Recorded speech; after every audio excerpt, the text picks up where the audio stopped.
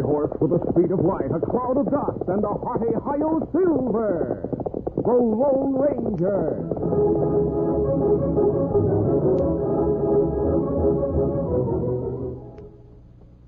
General Mills, makers of Cheerios, the ready-to-eat oat cereal that gives you go power, and Wheaties, the breakfast of champions, present by special recording, The Lone Ranger.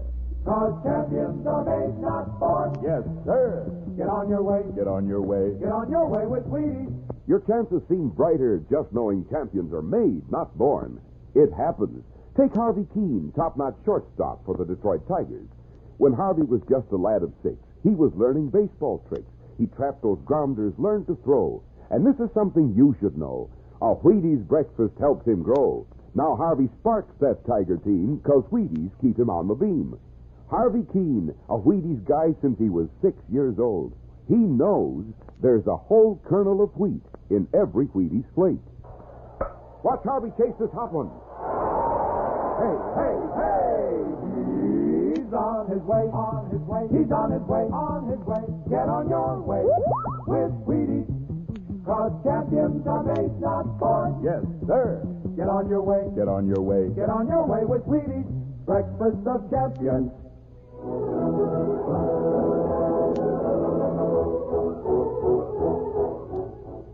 With his faithful Indian companion Tonto, the daring and resourceful masked rider of the plains led the fight for law and order in the early western United States. Nowhere in the pages of history can one find a greater champion of justice. Return with us now to those thrilling days of yesteryear. From out of the past come the thundering hoofbeats of the great horse Silver. The Lone Ranger rides again. Come on, Silver. Let's go, big fella. I'll Silver. Hooray!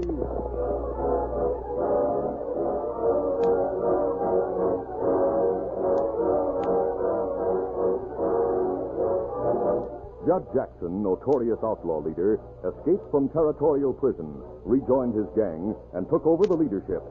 Judd recklessly led the gang on one holdup after another in the nearby territory. Here comes the stage now, men. Have your guns ready and let's go. Better mask your face with your handkerchief. It's too much trouble. Come on, get up. Come on.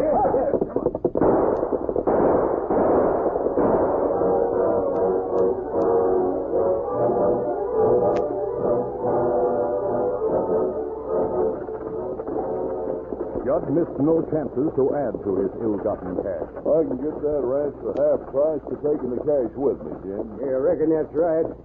But it's risky riding around with $20,000 in cash. If somebody noticed you draw it from the bank. Well, I made sure nobody did. You see? Hey, look. I'll turn out and run him. Yes, stop there. Come on now. I'm hit. I'll stop the team. Whoa. Whoa there. Whoa. Whoa. Next time, mister, don't act smart and try to get away. Pete, find the cat. He has 20,000 with him.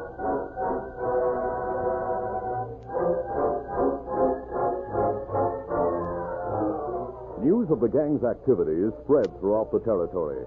The Lone Ranger and Tonto, who had been helping in the search for the escaped convict Judd Jackson, rode the trail toward Stockton. Tonto, Jackson's trail headed north from the prison, according to reports. Of course, he was clever enough to cover his tracks after he'd gone some distance. It was thought he may have circled back to the south. I begun to think Jackson may be mixed up in the gang that's operating in this neighborhood. Why do you think that, Kimasabi? Well, the gang didn't become active until after Jackson escaped, and after he had time to reach this territory. That's right. If Jackson is with the gang, we'll kill two birds with one stone if we manage to capture them. We'll get Judd Jackson and break up the gang. And we'll camp for the night near Stockton, then make an intensive search of the nearby hills in the morning. Come on, Silver!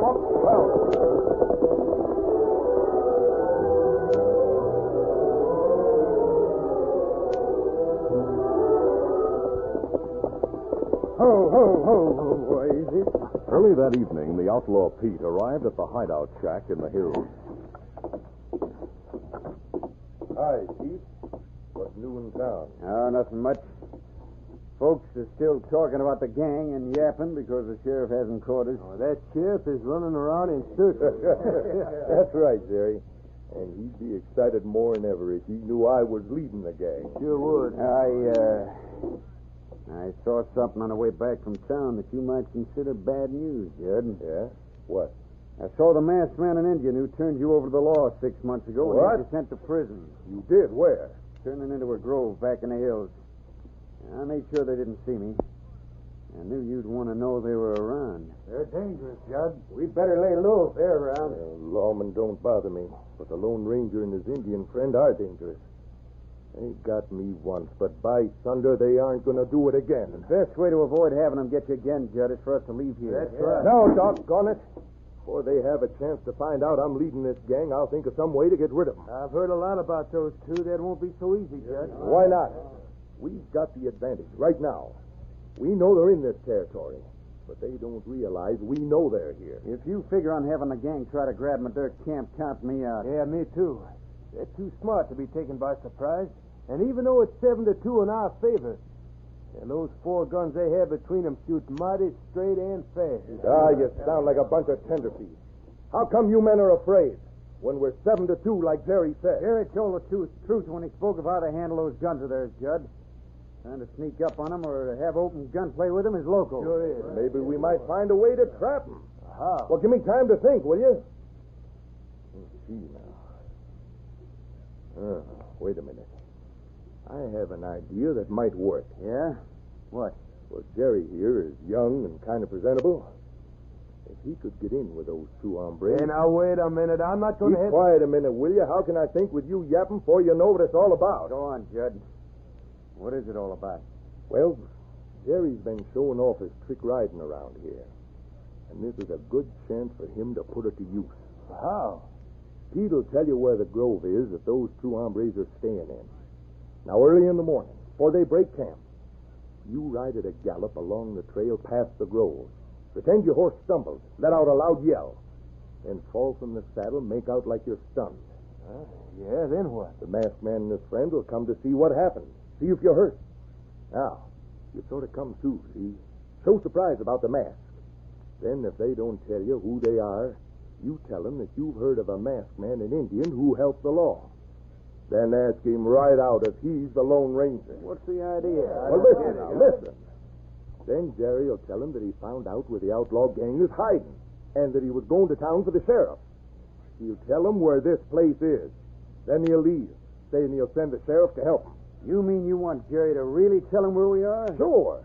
Only we'll be waiting in ambush a quarter of a mile from here where the trail runs between 2 gullies. Jerry'll leave as if to go for the sheriff. And then he'll take a shortcut back so as to be here when we gun the Lone Ranger and the Indian.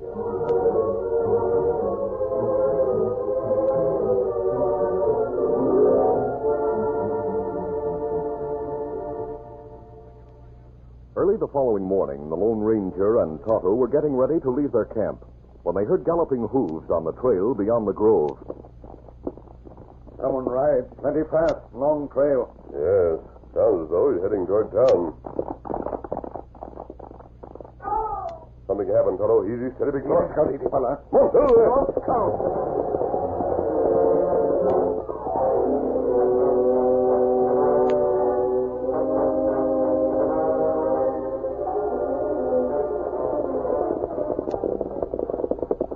A few moments later, the 2 men reined to a stop beside the fallen driver. Oh, easy, steady, big boy. Yeah, he must have been thrown. Appears to be stunned to the fall. My shoulder. A masked man. And an Indian. You hombres must be part of the gang. Take it easy, fella. We're not outlaws. But that mask. Hey, wait a minute. I've heard of a masked man and an Indian who helped the law. Are you the Lone Ranger? That's right.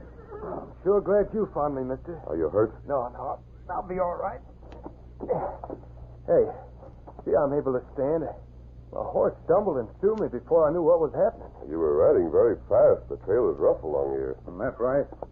Me go get horse. You feel all right now? Oh, sure. I want to get to town in a hurry to see the sheriff. Oh, what's wrong? It's about that gang I mentioned. I found out where they have their hideout. Did they see you? No, I managed to keep out of sight. What were you doing in the hills so early in the morning? I live back that way. I was going to town early today on business. Well, my name's Jerry. Jerry Sparks. Thanks for coming to help me. That's all right, Jerry. Now, about the outlaw gang. Hey, I reckon you came here to help search for him, didn't you? Yes. I'd like to know where that hideout is located. Oh, there. Here, young fella's horse. Oh, thanks, Indian. Now, about the outlaw's hideout. I'll tell you how to get there, mister. Then I'll go on to town and tell the sheriff so he'll bring his men out to help you round them up. That's a good idea. How do we find the hideout? Jerry gave brief but clear directions concerning the way to the hideout, then finished by saying, I'm sure you'll be able to find it, mister. But you better not go too close till the sheriff and his men come to help you. We'll be careful. Thanks for the information, Jerry. Oh, that's all right. Now I'll go on to town. I'll tell the sheriff you'll be waiting for him. Easy now. So long. Adios. Get it. That's good. Now we follow trail to hideout. When sheriff come, we catch gang.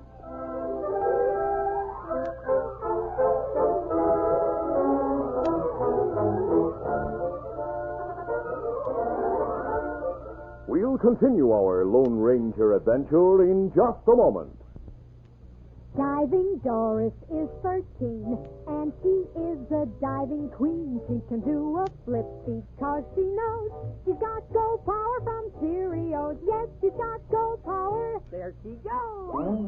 She's feeling her Cheerios, Cheerios, Cheerios. That's a mighty good idea for you. Just make sure you eat a big bowl of Cheerios and milk every breakfast, and you'll get go power, too. Because a Cheerios breakfast is loaded with proteins, vitamins, and minerals. The very things that help build healthy bodies, strong bones, good red blood, and muscles. Why, they'd be the sort of breakfast you'd go for even if they didn't taste so good. And they do taste delicious.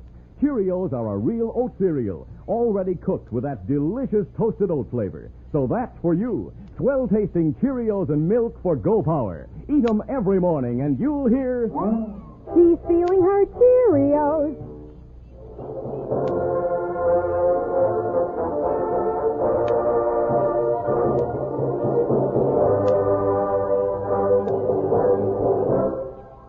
Now to continue. The Lone Ranger stood watching as Jerry rode away in the direction of town. For a moment, he didn't reply to Tonto's remark. Then he said, There's something about that fellow that doesn't ring true, Tonto. Huh? Why you say that? I noticed first that he complained of his shoulder. There was no dirt on his shoulder. There was on both his hands. Not savvy. Well, if he'd landed on his shoulder, dirt would have been ground into his coat. I've seen many trick riders pretend to fall from a horse. They use their hands to break their fall. That's right. I also noticed the tracks of his horse. There's no indication of a stumble. Here, look for yourself. That's right. If horse stumble, hooves make scuff marks. His horse not stumble. I think the gang's hideout would be guarded. No one could get close enough to observe them without being seen. That's right. We must think of that. And what we do? Instead of following the young fellow's directions, we'll trail him and see if he does go to town. Easy. Easy, fella. Move through there. Up, town.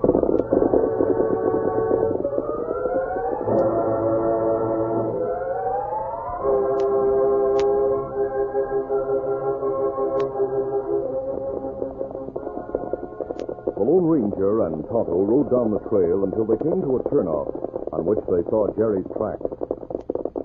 Move. Down. Oh, fella. He turned here, Tonto. This narrow trail runs back around the other side of the hill. Ah. That take him in direction him come from. It may be shortcut to hideout. We'll find out. On second thought, you better go on to town and bring the sheriff, Tonto. Identify yourself. I'm sure he'll remember you. Uh-huh. Bring the sheriff and his men by the turnoff trail. I'll go ahead and try to locate the hideout. You be careful, Kimasabi. Of course.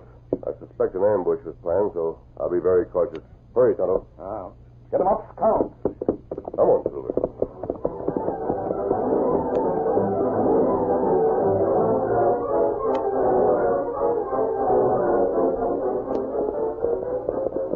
Jerry rode hurriedly back along the shortcut trail, which led to the rear of the hideout shack. He didn't stop at the shack, but rode past it, and continued to the gully where Judd was waiting to ambush the Lone Ranger and Tonto. Ho there, ho. Well, how's it make out? Judd, it worked. Everything went as smooth as could be. I'm sort of surprised an hombre who's supposed to be as smart as a masked man would fall for the plan. Oh, why shouldn't he? I did it just the way Judd told me to. That fall I took would have looked plenty real to anybody. Tell me exactly what happened. Jerry quickly told what had taken place and of his conversation with the Lone Ranger. When he finished, Judd said, And they're on the way here now, is that it? Yeah, Judd. They're coming along the trail I took to reach their camp. The one that comes along here between the gullies.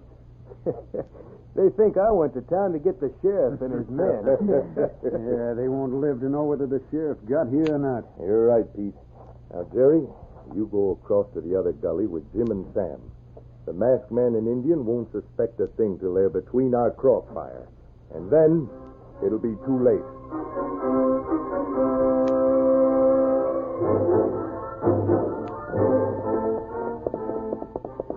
The Lone Ranger approached the rear of the shack not long after Jerry had passed it. He dismounted under cover of the trees. Poses are foes. Easy. Steady, big fella. Holding his guns ready for instant use, the masked man cautiously made his way toward the building through the thick, tall brush. He soon realized the place was deserted. Then he noted the fresh hoof marks leading from the front of the shack and went forward on foot through the woods bordering the trail.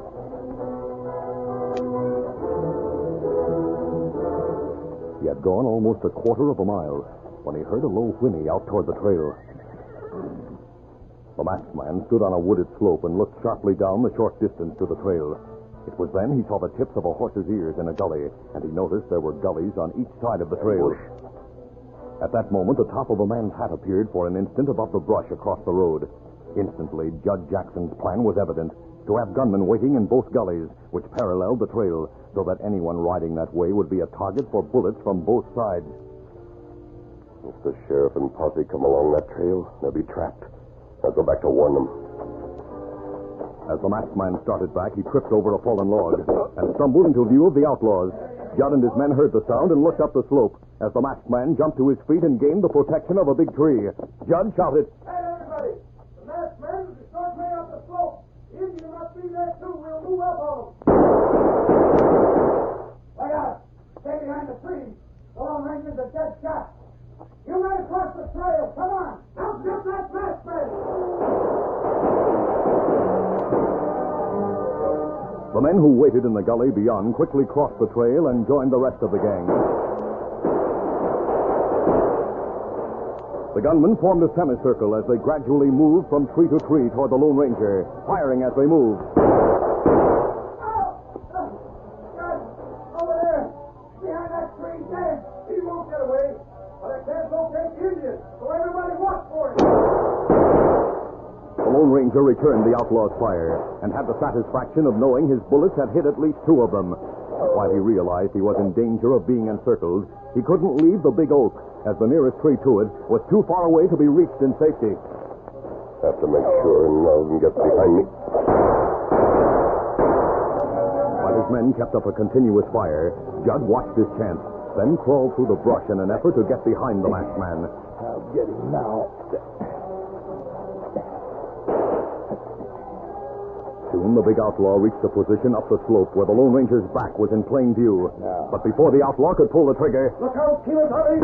Oh, my leg! At that moment, the sheriff and posse rounded a bend in the trail. The outlaws turned their attention to the oncoming riders, giving Tonto a chance to take Judd Jackson's guns and reach the masked man's side. We come to hideout with posse. I'm Silver, here shot. Me know you in danger. Me right ahead, fast. Lucky you did come on ahead, Tonto. Use your guns. The sheriff and his posse galloped into the gunfight, firing as they rode. For a few moments, the outlaws battled furiously, but cut off from their horses and without their leader, those who were not wounded dropped their guns and surrendered.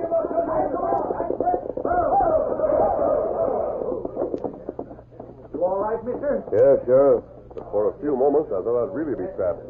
Tonto arrived in time to keep me from getting shot in the back. Well, when we reached the hideout and Tonto discovered you went ahead on foot, then we heard the shooting. Taking your horse with him, Tonto lit out ahead of us, lickety-split. We followed along the trail. And there were outlaws on both sides of the trail, waiting to ambush anyone who came along. I reconnoitered through the woods here on the slope and discovered the plan. Way, it's fortunate they spotted me. Brought them from the gullies and away from their horses. You sure were putting up a good one-man fight against plenty of odds, mister. Oh, thanks, Sheriff. There's the fellow who tried to send us into a trap. Men, bring those prisoners here. Right. Get over there. Don't shove me. That's the man. Said his name is Jerry Sparks. So you try to get the masked man and Indian murdered, huh? Now, look, Sheriff, it wasn't my idea. It was Judd Jackson. Shut up, Terry. So that hombre lying there near the cottonwood is Judd Jackson, huh? He fits the general description, though he's clean-shaven and now has black hair. I had an idea Jackson was working with this gang. He'll have plenty more charges against him when he goes back to prison. I could have plugged that masked man if the Indian hadn't interfered. Yes, I had my friend Tonto to thank for stopping you. Well, good thing you were smart enough to figure they'd wait in ambush. Now, we'll tie him and get him to jail where they'll do no more harm. Good. Tonto, where are the horses? Them back in tree. We leave now. See you again, Sheriff. Adios. Goodbye. Goodbye. Doggone it, Jerry. You didn't convince him after all. If you had, he wouldn't have followed your tracks. He'd have come by the main trail like I figured. Oh, shut up. I didn't want to go in the first place, but you thought you knew it all. You and your big plan. Don't worry. Judd Jackson and all of you, for that matter, will have plenty of time to make all the plans you want after you get to prison. Lots of smart alley crooks have tried to pull the same sort of trick on those two hombres. But let me tell you, it's no use trying to outsmart the Lone Ranger. No, sir.